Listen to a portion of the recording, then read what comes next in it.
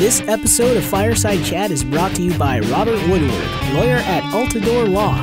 He specializes in family law, wills, and estates for Flame fans in Calgary and Southern Alberta. Call Robert at 403-771-2187 and mention Fireside Chat to get $100 off any legal service. Are you ready? Sea of Red, it's time for another Fireside Chat, the official podcast of Flames fans. It's go time. Well, here we are after a weekend of, I'd say not even a weekend, a week of good Flames hockey. We're talking about 3 wins in the last week over Philly, Minnesota, and St. Louis. Matt, you've got to be liking where we are right now. When was the last time we were talking about this many wins in a month for the Flames? Well, the past couple of years we've had a decent run in December, and the Flames are now 7-1 to start the month, which you can't really complain too much about that. No, and they sit atop the Pacific Division once again, and atop the Western Conference as we look at the last 3 games. Let's get into this. The game that apparently, depending on how you read things that happened today, was the thing that got Dave Haskell fired, was the Calgary game. Calgary ended up winning 6-5 in this one, and what a late comeback this was for the Flames. I remember sitting watching this. We had the Giordano goal the Monahan goal with 7 seconds left. How often do you see that? Oh, I know. A friend of mine and her children are huge Flyers fans, and they were at the game, and in a way, I was actually happy that the Flyers were winning that game just for them, but then the Flames, like, everybody involved was like, what just happened?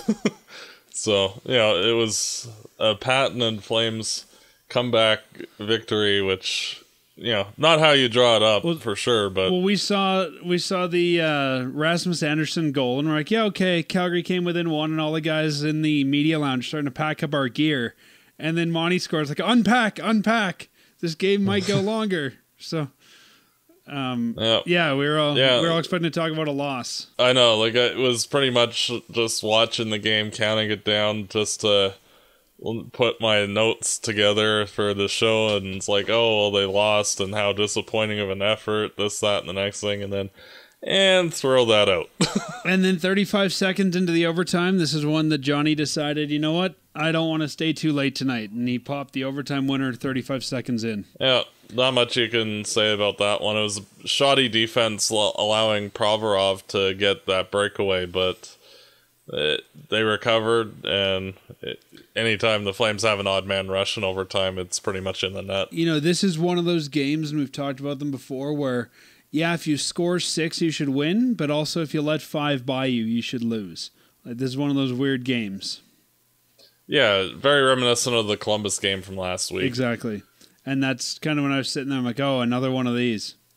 Yeah, and, frankly, I thought Smith had a really good first period, and when he allowed that first goal in the second, he looked a little off, and then the wheels fell off the wagon entirely, and not much you could say.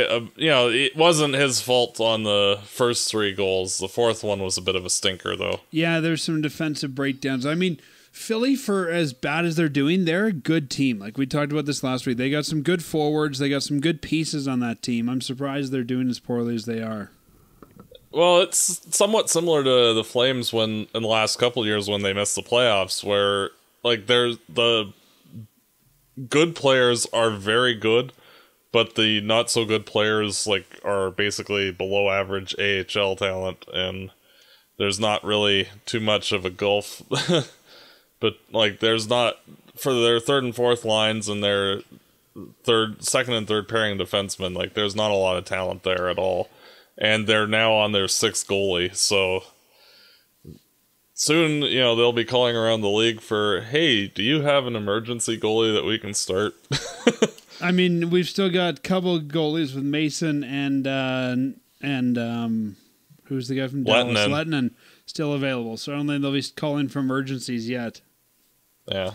Well, Carter Hart's making his NHL debut in the next couple days, so that for anybody who's a fan of goalies like I am, it's something to look forward to seeing because he looks like he'll be a good one. But yeah, it's a bit of a disaster in Philadelphia right now.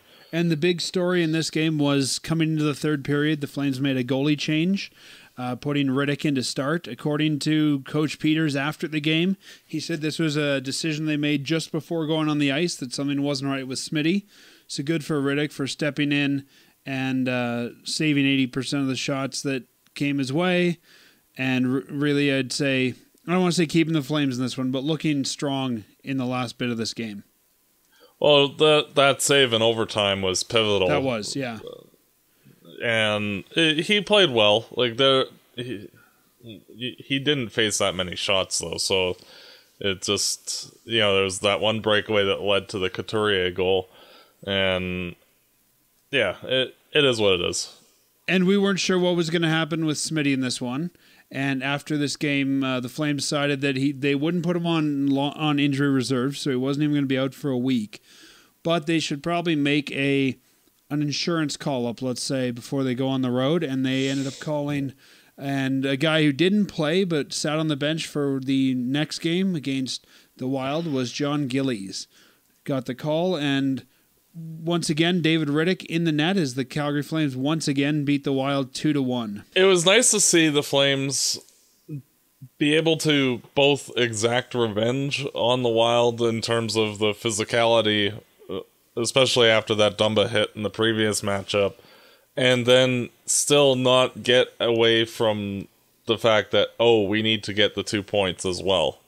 And they sent the message of, we're not going to take this, and they got the 2 points. So good on them, full marks for having an emotional game, but not letting the emotions take over. When we see teams play games this early in the day, we often don't see the best hockey. And I thought, is this the best game the Flames have played? No, but for a game that was before noon Calgary time, I thought it was a really entertaining game.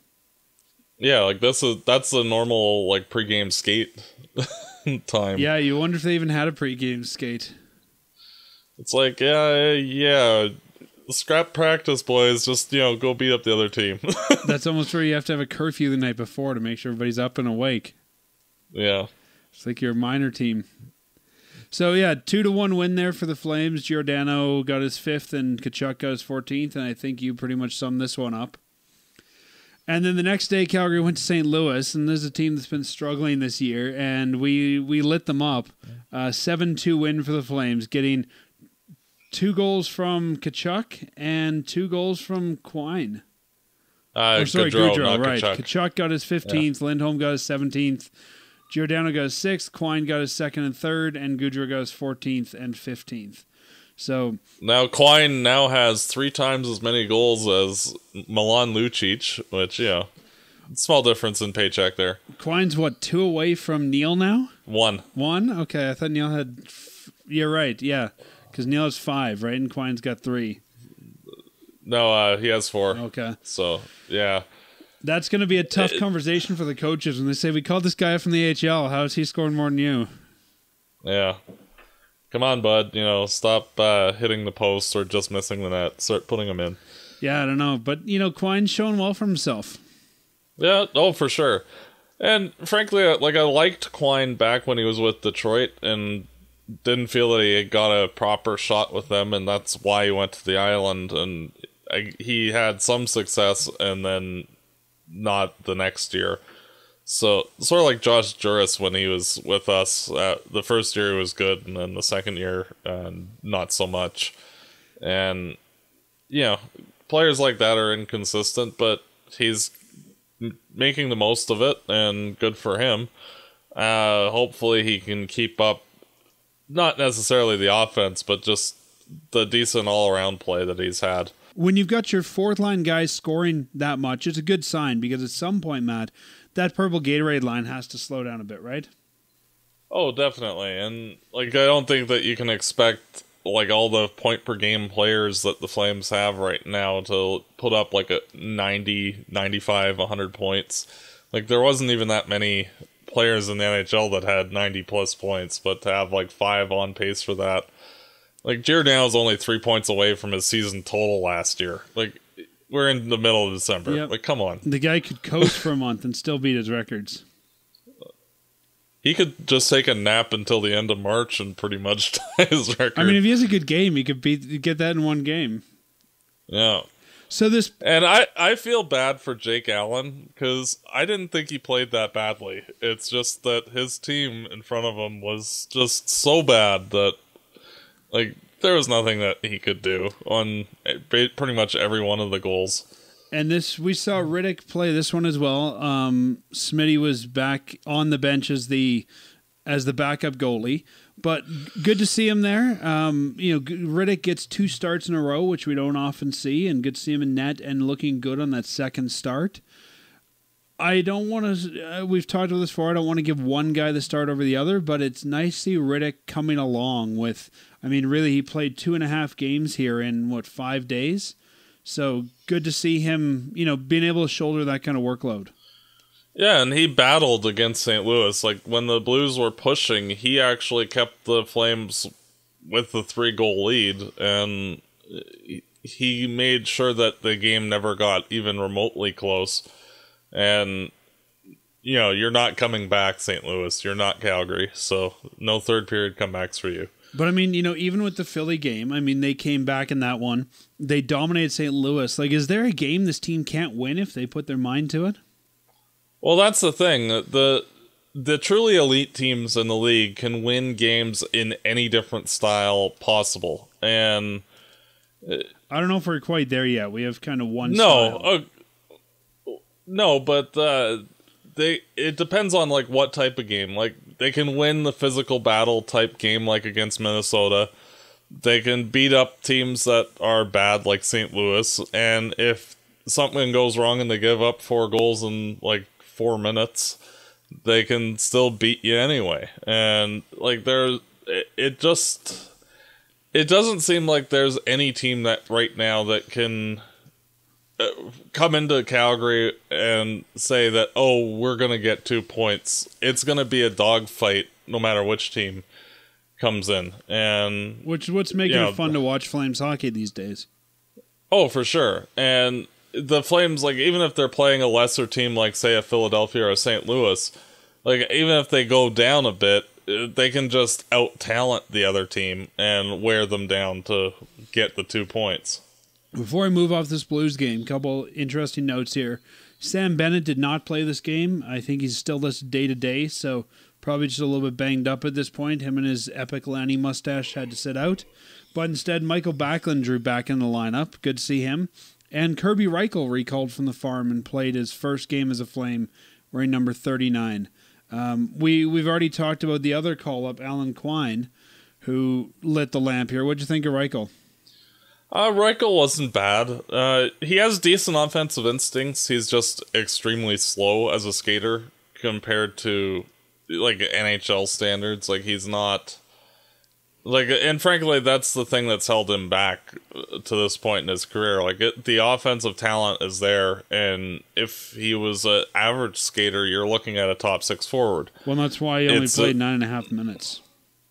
Yeah, and you have to kind of shelter him because of that, and you can't rely on him to do much of anything just because of that fact. And it's frustrating because you can see the talent there. It's just, with his lack of foot speed, it kind of ruins the player. Well, I'm not saying for this team this year, but because of that lack of foot speed, I mean, I think he's got enough things together that he could be a 13th forward in the National Hockey League.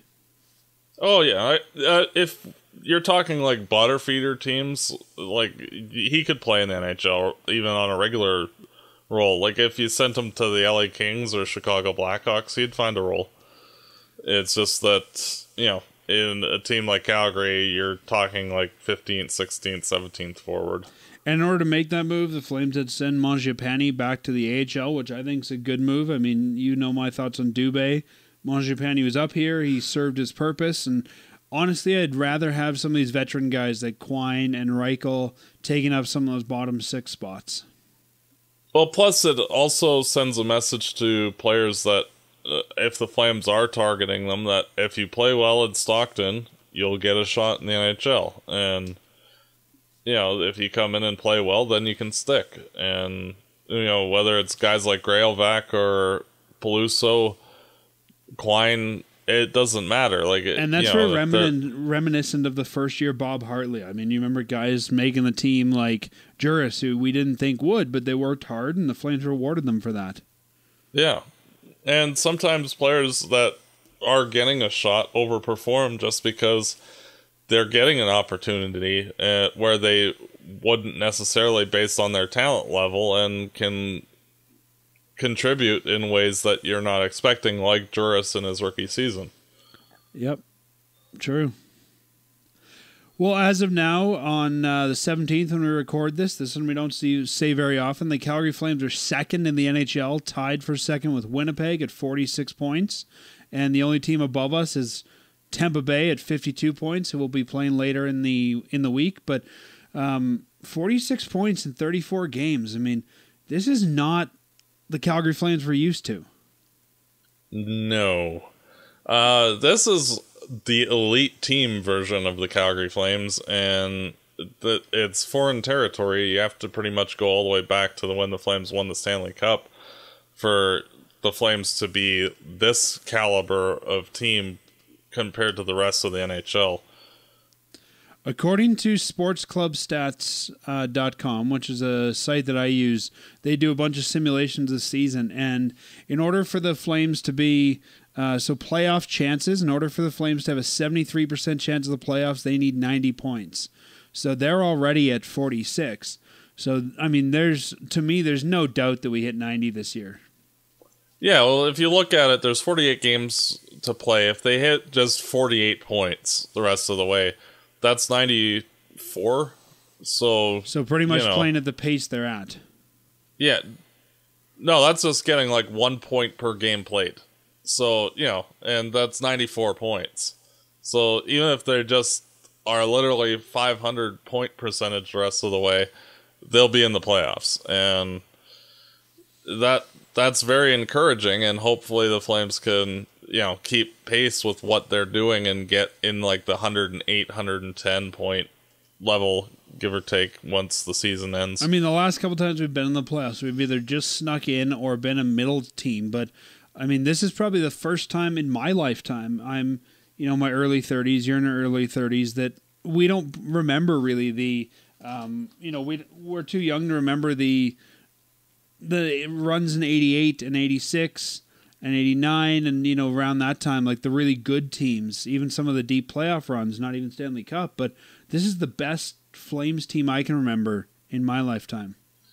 Well, I started really following hockey in the 89-90 season, and I was 5. And well, that's it, but you don't remember some of that emotional part of it, right? No, but the Flames were good for like the first handful of years that I was watching hockey, and then once the Gilmore trade happened, then things started slowly dissolving away as good player after good player got traded away for nothing. And, the Flames sucked for like 15 years. And this is another year, and we've talked about it usually around playoff time, but this is the earliest I can remember that casual fans are talking about the Flames. Like I'm hearing, my mom and her friends talk about the Flames, and they don't watch hockey, but everybody knows the Flames are doing well, and it's a fun thing to be part of. Yeah, it's so foreign. Like, usually the Flames right now, like even the past handful of years, it's like, oh, well, they're like just in a playoff spot or like a couple points out, and like, oh, well, if they go on a bit of a run, they can bounce back, that kind of thing. And, like to be not only in the playoffs, but 10 points at this point of the season over 9th place. Well, and being first in the West and second in the NHL, like this is not barely in the playoffs. No, like that's like what? And like in past years, like even like last year and the year before, like I was very bullish on the team, like especially in our season preview predictions, because of the fact that like I could see elements of this kind of a result happening.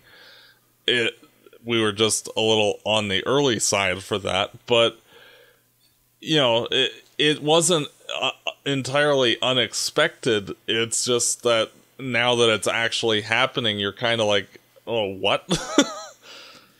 Yeah, it's weird to see, and I mean, hopefully they'll be able to keep this team together for a while. We'll see how much they got to dole out for Chucky this season, but that's the thing. The Flames have a lot of extremely cheap contracts, especially relative to what they're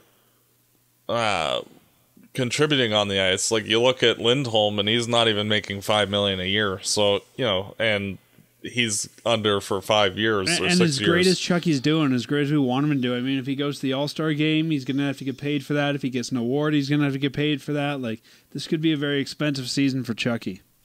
Oh, yeah. For us, I mean. Like, I know, and I'm expecting something in the 7.75 range, like 7 years, 7.5 for him. And, and that's expensive, but he's damn good, so... Yeah, no, that's true.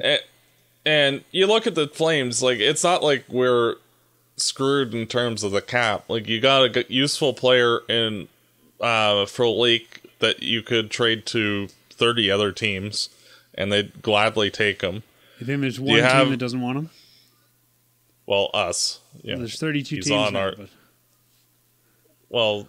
Seattle's not going to be playing for 2 years, oh, that's so I true. don't count okay, them yeah, yet. I see what you're saying. Yeah, I was kind of thinking you might keep him and dangle him in the expansion draft, but you have Stone, who a bunch of teams could use a solid 5'6" defenseman. Yeah, I don't know though if he's been essentially surpassed by three young, 2 AHL defensemen, one young guy. I don't know how much you get. Yeah, for and if you're on the phone with one of the GMs, you just say, "Look at the standings. We're awesome.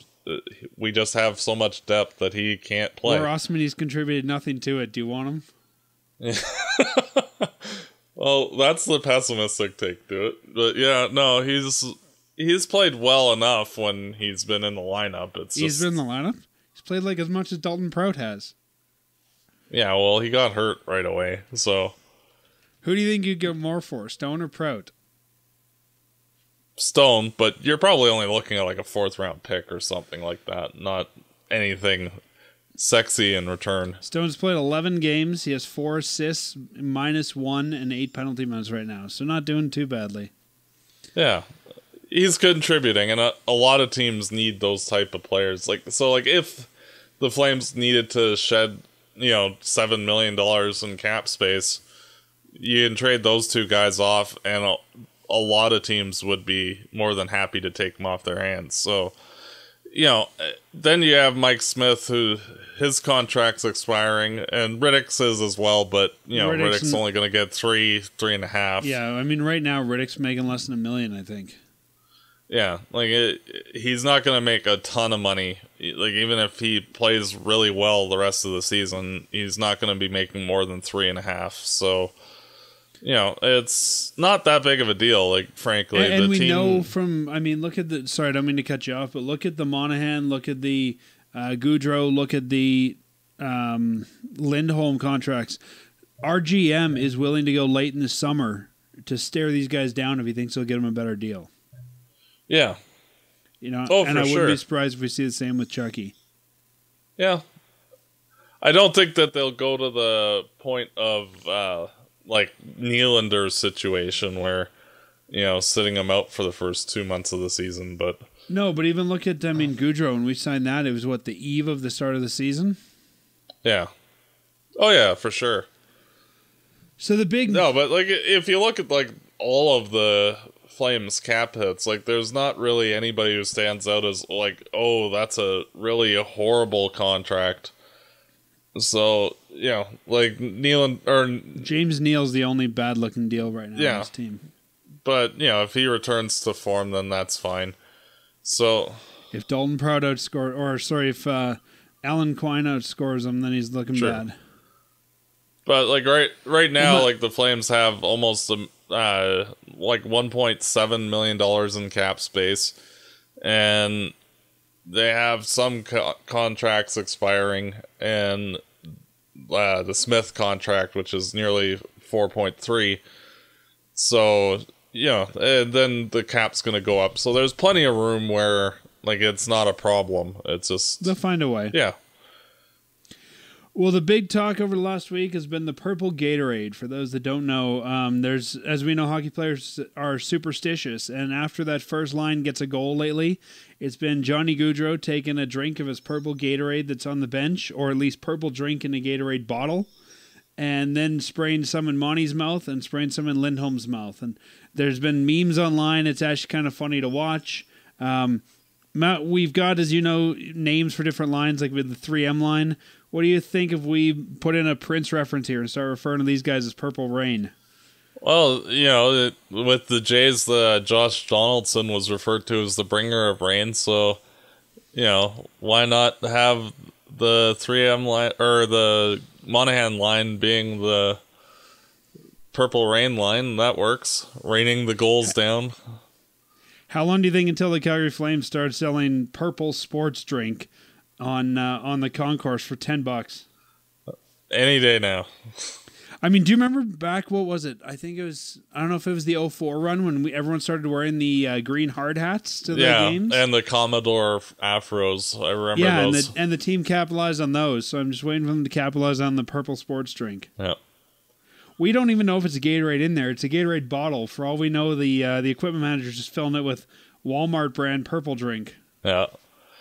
Gotta, play that Dave Chappelle clip. Give me that purple drink. But it's kind of, again, a neat thing. We're all excited about this season, and so we can have fun with those kind of things. I think if this team was not doing well, we wouldn't be having fun with those kind of memes for this team. Just like you've seen the Riddick salt. Oh, yeah, for sure. Thing.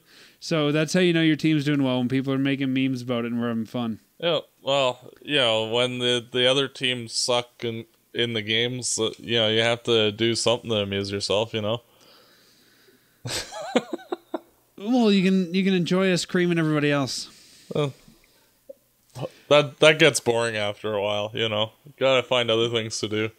We only have to watch them do it 82 times. Yeah. It gets old, like, oh, gee, we won again. Gee, that's exciting. Well, don't jinx us. Don't jinx us. Knock on wood here. At the beginning of the season, you and I made some season predictions. I thought since we're halfway done by calendar, I mean, we're coming to the end of the calendar year, why don't we take a look at where we're at and see how we fare with our predictions right now? So the first question that we asked was, who do you think will have a breakout season this season? I'd said Jankowski and you said Zarnik. If we take a look at where they're at, Zarnik is, so far, he's played 21 games, 2 goals, and 4 assists for 6 points, which isn't quite his career high yet, but he's on pace to do that. And Jankowski right now is 31 games in, 4 goals, 8 assists for 12 points. You and I have talked about some of Janko's struggles, but I really think over the last 10 days, he's really been coming back into form. Yeah, it's been, frankly, about the middle of November, he's started to slowly come on more and be more of the player that we were used to last season. And hopefully he can continue. And for Zarnik, I have a track record dating back to 2004 of picking players that, I think they'll have a really good year, and then they absolutely have a terrible season. Well, I don't even know if I'd say Zarnik's having a terrible season, but he's become the 13th forward, and I think for a 13th forward, he's about where you want him to be. Yeah, I know, but I think that there was more expectations that he'd break out and be more of a middle 6 forward on a consistent basis and a contributor. I think in the offseason, you're even penciling him in on the second line. Yeah. You could have picked Alan Quine. Well, yeah, sure enough. We both also picked who we thought would struggle this season. I picked Michael Frolik, and I think you were right on when you said James Neal. Yeah. Well, with Neal, he's looking a lot like Paul Byron did with the Flames, in that lots of opportunities, and for whatever reason, they're just not going in for him. Even if Neal starts scoring now, though, we're so far into the season, I mean, he can't make up his numbers.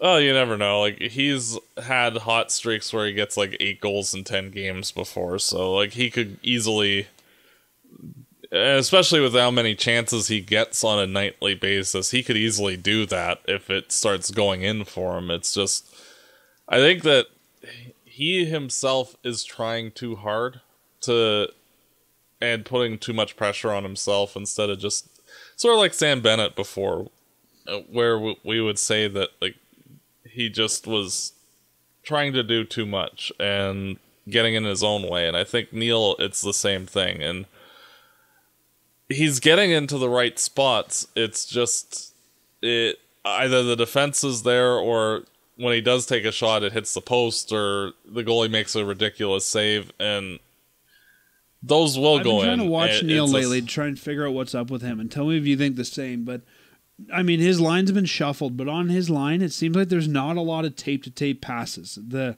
passes are sent in the area of the player, and you've got to be lucky to skate ahead enough to grab it. And I think that's making Neil make one or two extra moves.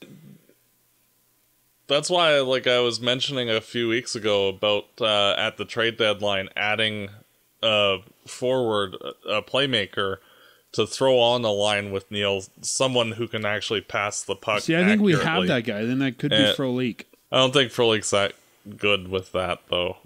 Like, I'm talking like somebody who's a borderline, like, top 6 forward. You know, like a decent guy, like Hoodler or Hemsky from years gone by. Yeah.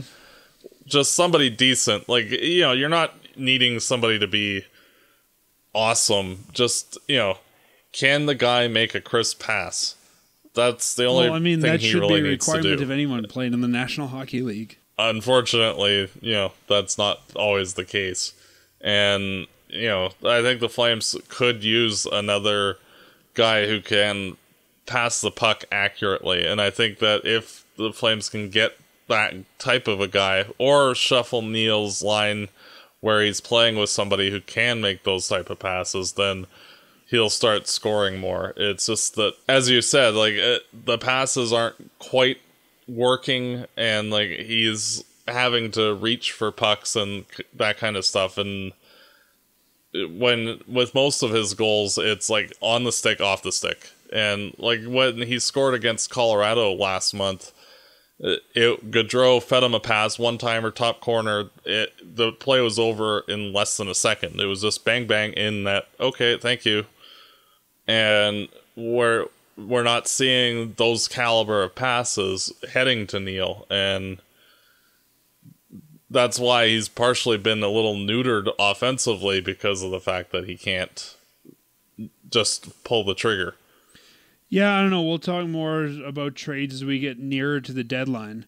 But I don't know. I don't disagree that that's what we need to bring in, but as always, I'm worried about the cost of acquisition. Well, like, even in the past, like, those types of guys, like, you're not needing, like, somebody exceptional. You know, you're just needing somebody, like, even a guy like Vanek from Vancouver last year, or, you know, just anybody who's competent enough offensively who can pass the puck. And to me, that guy's going to have to be a rental. Oh yeah, for sure. I'd have to check, and we'll do it as we get closer, but I'd have to check and see who's available rental wise. Yeah, that'll be an interesting topic, but it's not somebody that you're going to need to go spend like a first or a second round pick. Like, there's no need to go that ridiculous. Like a depth prospect like a Mangiapane, or, you know, a mid to late round pick should be. Yeah, I don't know if that gets the deal done, though. If you look at what deadline prices have been in the last couple of years. Oh, I know. Well, yeah, yes and no. Like, it won't be an expensive guy either way. Like, I wouldn't expect it to be more than a third round pick. The next question we asked is, will Mike Smith be able to stay healthy? And he hasn't had a great season, but he's been healthy for really all except the one game we brought Gillies up for. So cross your fingers. So far he's been healthy. Hopefully he continues that way. Yeah. As long as he can start playing more like he has been recently and just continue playing like that, everything will be fine. And that's about it. You and I guessed who the first call-ups would be, both forward and defense. We were both right on defense. It was Anderson. I don't think either of us expected the first call-up to be Peluso. No. And he's been up a couple times. Yeah. And he's done well enough when he's been in. He's done his job. We both predicted who we thought would be the first guy traded. Do you remember who you thought would be traded first? I think it was Frolik, wasn't it? Michael Stone. Yeah. I thought it would be either Bennett or Frolik, so all those guys still on the team. The one thing that's got to be bad, I mean, Bennett, I think, has found his role on this line with Tkachuk. He's looked really good there. The fact that Frolik has been out for a while, I don't know about you, I don't think this team misses him, and that's a bad place to be in. Well, that's one of those things. The Flames just have such a ridiculous amount of depth where you can lose a pivotal player like a Frolik, who is a top defensive forward in the NHL, and not skip a beat. And like Frolik is yeah, I mean, good for the team, but bad for Frolik. Oh, yes and no. Like I don't see the Flames like calling everybody to say, "Oh, trade him now," or anything like that. No, I don't think that, but I think just the fact that they're getting by okay without you means that, you know, you might get demoted down the lineup, you might not get back in right away. Like, you kind of want the team to be sort of like Backlund, where it's like, wow, we really feel the loss of this guy. Yeah, and frankly, he'll probably end up slotting in on the line with Ryan and Neil when he gets back. And yeah, that's fine. Yeah, like good on Bennett for getting some chemistry with Tkachuk, and we'll see how that goes. We have a couple questions here about the playoffs, which we won't deal with now, but we both thought that this team would be pretty close and would get into the playoffs, but the last one we'll go through. Where will the Flames finish in the regular season and the Pacific? And I said they'll probably be second in the Pacific Division, third at the worst. You said first if their goaltending is good, otherwise second or third. So I think this team hasn't had great goaltending, and we're blowing both of our expectations out of the water. Yeah, and Riddick has been very good most of the season. To me, he's the big surprise so far. Yeah, and I mean, you and I went to an Edmonton game where he couldn't even stop Edmonton rookies, and now he's, one of the better-looking goalies in the National Hockey League. I know.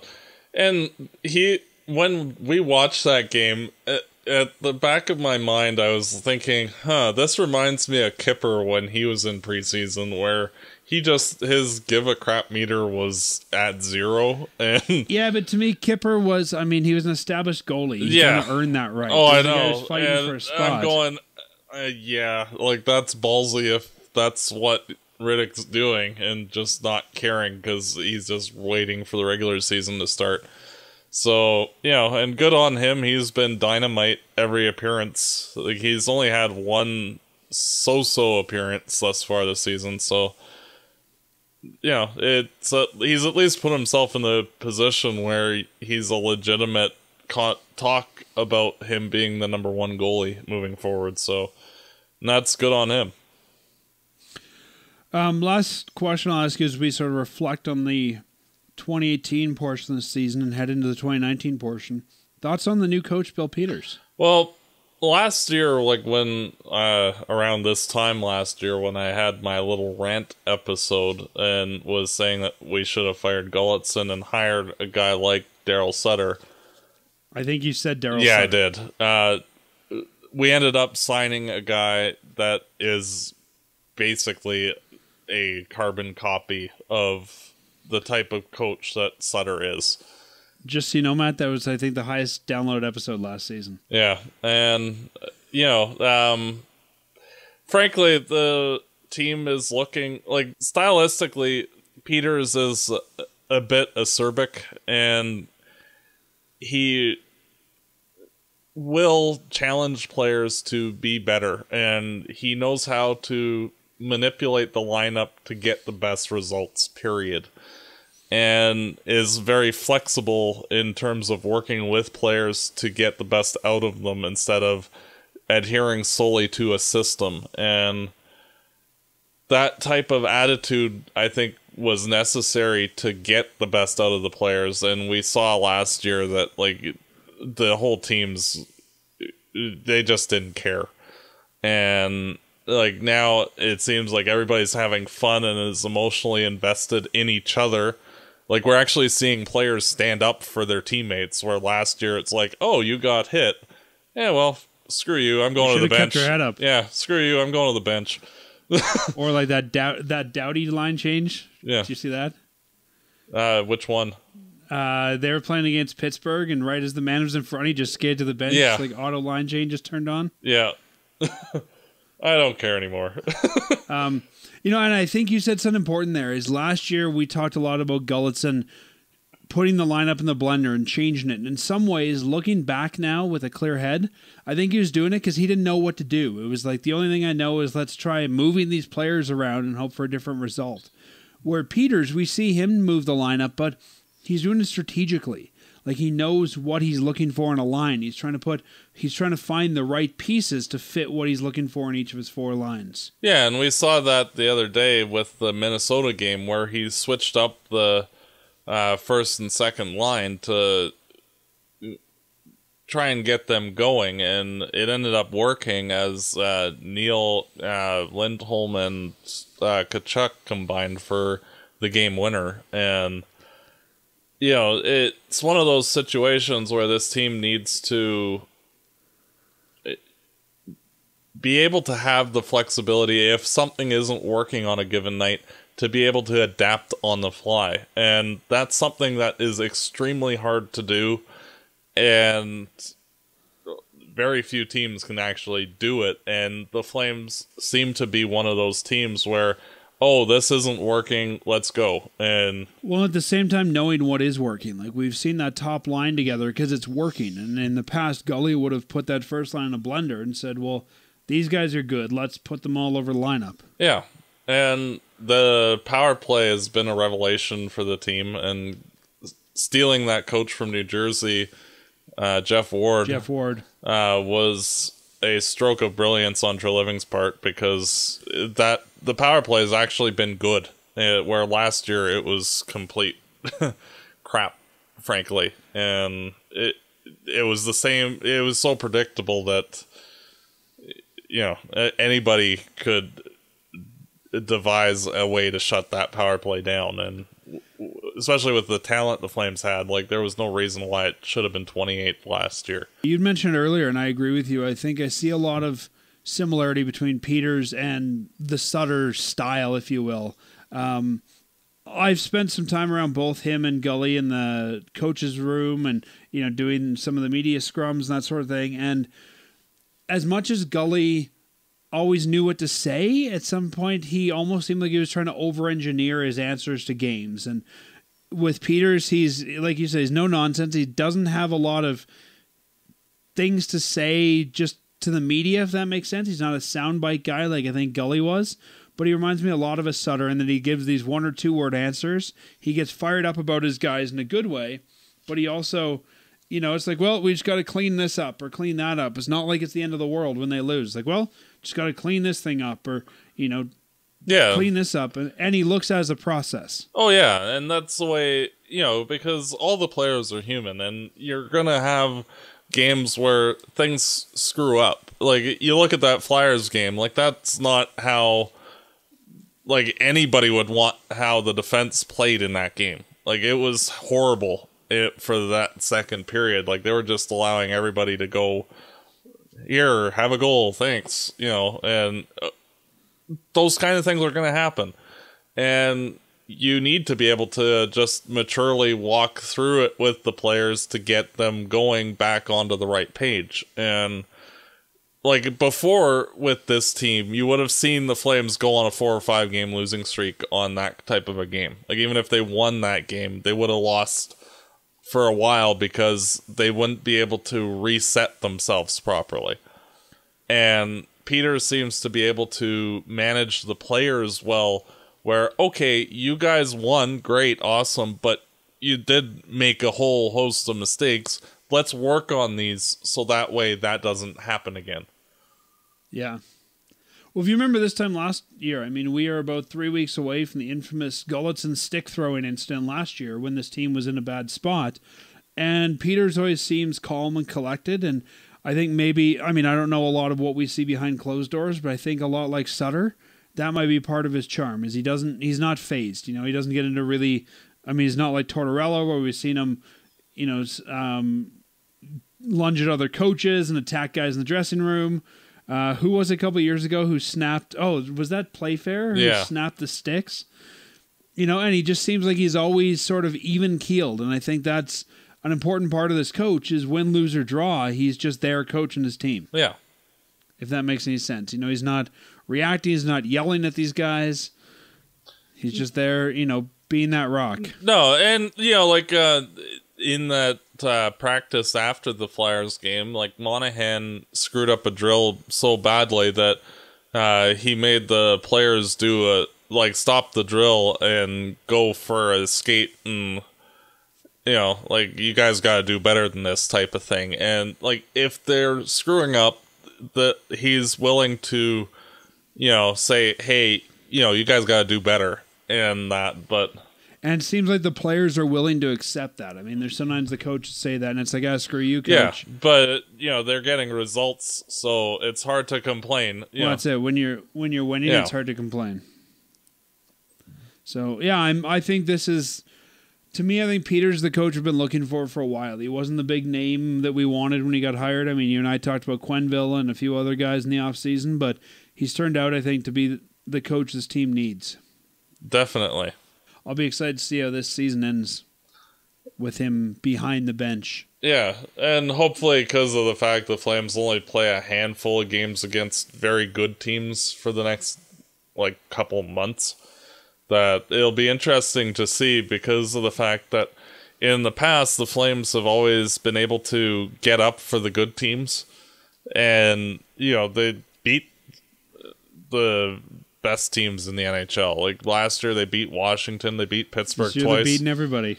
And yet when they'd play the loser teams, they'd play to their level and end up dropping games that they should have easily won. And it'll be interesting to see because of the fact the Flames' schedule for the first couple months of the season has been mostly elite teams. And now they're going to be playing more of the lower end of the table. How do they respond to that when you're playing teams that, frankly, are terrible? Are you going to have your whole game fall apart, or are you just going to roll over them? And it's a different way, different type of adversity of, we're on a different talent sphere than these guys. Can we keep what we're doing correct while we're playing these guys? And it'll be interesting to see. Well, let's talk about that. So this is our last show of 2018. We're going to take the holidays off a couple weeks here, but we will make sure there's always something in the feed every week. So Christmas Eve we won't be recording, and likely New Year's Eve we won't be recording, but we'll have some interviews, best of shows, that sort of thing, to make sure there's something in the feed for you guys. We'll probably have the Peter Marr interview from a couple weeks ago. We'll replay the Theo Fleury interview. We'll make sure that you guys don't go without Flames content for a couple weeks. And Matt, you were talking about good and bad teams. So if we take a look till the end of the calendar year, we play both good and bad teams. We have Dallas tomorrow night, then the Tampa Bay Lightning come to town, then St. Louis again. Hopefully we can stomp on them. The Flames get a 4-game Christmas break, 23rd, 24th, 25th, 26th off. And then 27th, quick trip up to Winnipeg before coming back here for games against Vancouver and San Jose. And that San Jose and Vancouver game are at the Dome. The San Jose is on New Year's Eve. If you've never been to a New Year's Eve game, that's a fun one. And we've said this the last couple weeks. SeatGiant.ca has got some great prices on tickets. I just checked that New Year's Eve game today. $55 for the second level per ticket. So if you're looking for a Christmas gift for yourself, for a last-minute gift for somebody else, go to SeatGiant.ca, enter our code Fireside. You'll get some really good prices for the Flames. And as we talked about, this is a great run. Don't miss out on this. The Dome is so much fun this year to be part of. It's, I think, the best atmosphere I can remember in the Dome. So be there, be wearing your red, be part of the Sea of Red, take in this team while they're doing well. Yeah, and with the 6 games remaining this month, we have 2 against elite teams, 2 against decent teams in Dallas and San Jose, and then 2 against crummy teams. Yeah, bottom feeders. And the Tampa Bay and the Winnipeg games are really going to be the sort of the benchmark setters for me. If we can beat Tampa Bay, or even if we can look good against Tampa Bay and against Winnipeg, I think it helps show where the Flames are real. Yeah, like, frankly, if they split the two, I'm fine with that. But if they lose both, that would be a little concerning. Just a little, because, like, okay, yeah, you can beat up all these mediocre teams, but the good ones you can't. Well, I think it depends how you lose, too. I mean, if True. this is a Pittsburgh Penguins, where it's a 9-1 loss, I don't care if we split them. If you lose 9-1 to Tampa, you're not in that elite category. Now, if it becomes like a Flyers game where we find a way and the find a way Flames come back and win it, you're telling a very different story there. So to me, it's not about winning. It's about competing in those two games. Yeah. And, like, if you look ahead even to next month, like, there's not really that many good games. Like, they play once against Boston, Colorado, and Buffalo, and those being the good games. And, like, they play Detroit, Philadelphia, Chicago, Florida, Detroit again, Edmonton, Arizona, Carolina. Like, those are a lot of mediocre teams there. So, well, if we go in order here, the Flames start January on the road. They do Detroit and Boston in a back-to-back. Then they have a day off, go to Philly, then another day off and go to Chicago. That's, to me, a very winnable road trip. Yeah. Like, frankly, they should take 3 or 4. Well, and three games against the East, too, which are almost free points to rack up. Yeah. Then they come back for 5 games. They play Colorado, your other favorite team, the Panthers, Arizona, Buffalo, and Detroit again at home. And then Edmonton, Carolina to round out the night. Like, it's a very winnable month. Yeah. Like, frankly, they should be rolling through January.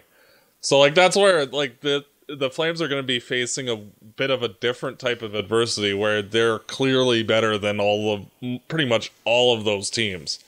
And it's like, okay, well, you should be winning each of them.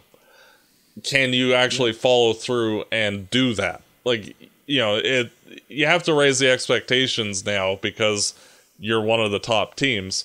Now, you're expected to go out and basically murder all of them. Go out and do it. And, like, there's not any excuse where, like, they should pretty much win. There's 5, 10, 11 games. They should win at least 8 of them. Between now and the bye week? At the end of January? I'm just talking January's games. Oh, okay. Yeah, there's 11 of them in January. And frankly, 8 they should win. So 17 from today. Yeah.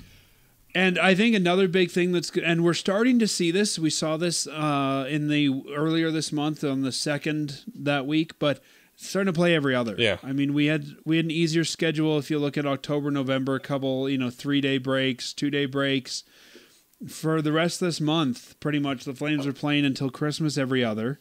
They get back to playing every other for December, and then really, I mean, with a couple exceptions, right up until the 23rd of January, they're playing every other. So this is, I think, where the stamina of this team is going to start coming in. Yeah, and February is a little easier. There's a couple of breaks in there, but yeah, it'll be a bit of a tough stretch. February is a bit different to me too because they're coming off their bye week. They should be rested at that point. True enough.